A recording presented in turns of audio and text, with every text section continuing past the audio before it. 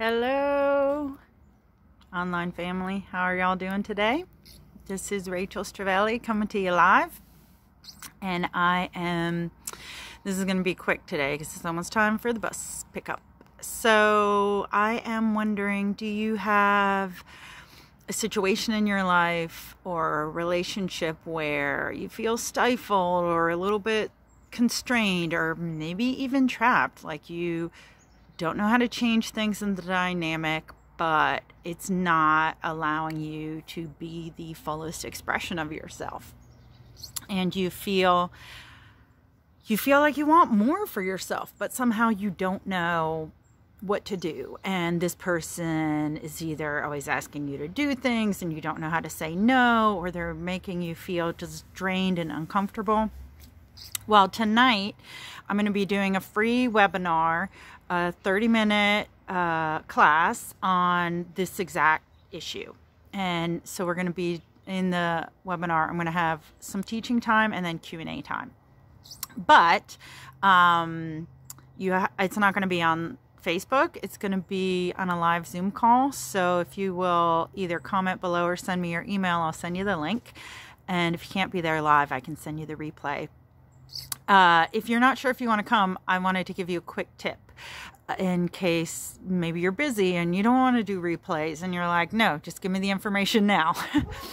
So I have one thing to share, which some people think this method is not necessarily the best, but I think this is a good first method to start with, and sometimes it's the only method you can use. So if you are working on boundary setting and having better expectations that other people have of you and communicating these things, especially if you've spent a lot of your life people pleasing, this may be an area of growth for you, an area of challenge. You might even think, I am so bad at this. And that's okay. I want you to be compassionate with yourself. I want you to acknowledge, like, hey, you've gotten this far in life and you had this quality about you. So in some ways, maybe it has served you. So that's the first thing. And the other thing I want you to think about is some of the things that people do when they first start wanting to have boundaries is they either cut the person out of their life entirely, or they avoid this person, or they set very clear, like, ways in which they are allowed in their lives and ways in which they're not. And it's funny because I was connecting with someone recently about this, and they said they felt like this wasn't like the most mature way to handle it. But I kind of disagreed, and I said, you know, depending on the person or the situation, maybe that is the best way that you can handle it. Or maybe this is the best way right now for you that you can address this. And so we all are in different places in life. We all have to come to things in a different way. And sometimes what I have done with people, if having conversations with them did not bring us to a point of having a new dynamic in the relationship, then I would set my own boundaries of I might only hang out with them with other people if I noticed that one-on-one it was bad, or I might have like a time limit where I thought, okay, I'll be with this person for 1 hour, and then after an hour I'm going to go, because after an hour, like, things would degrade. And I have a friend who she does this with someone, although I think with that person, she told me it's like 20 minutes. After 20 minutes, it gets really negative spiral, and she doesn't know how to get out of it, and the other person doesn't get out of it. And so she just wraps it up in 10 minutes. And, or before it gets to the 15 or 20 minute mark.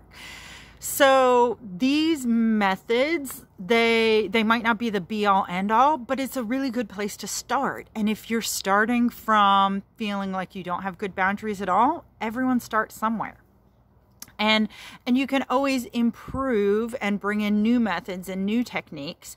But I think, and maybe this is where boundaries gets the name that it has, is because you are setting like a line in the sand with these people. And sometimes the only way to do that is physical distance or distance in communication. And there are people, I don't know about in my life personally, but I know some people who think, I just can't have these people in my life. again, or at least for right now. And that's how I have to be healthy and happy. And I believe that that's okay. If that's where you are, I'm not going to judge you for that. And I think that you knowing where your needs are and knowing what you're comfortable with and trying out new things, that's something to be grateful for and to be proud of yourself for doing, because some people never want to learn how to do it. But you are interested in that. In tonight's free online class that I'm doing, oh, sorry, I got a little alarm there.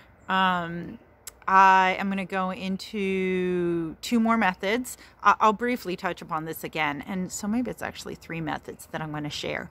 3 methods in 30 minutes. And as I said, if you can't be there live, there will be a replay. So just in the comments below, you can give me your email or send me a private message with your email, and I would love to see you there. I'm going to end the class with Q&A, and I'm pretty excited. I think it's going to be a good time. All right, talk to you soon. Bye.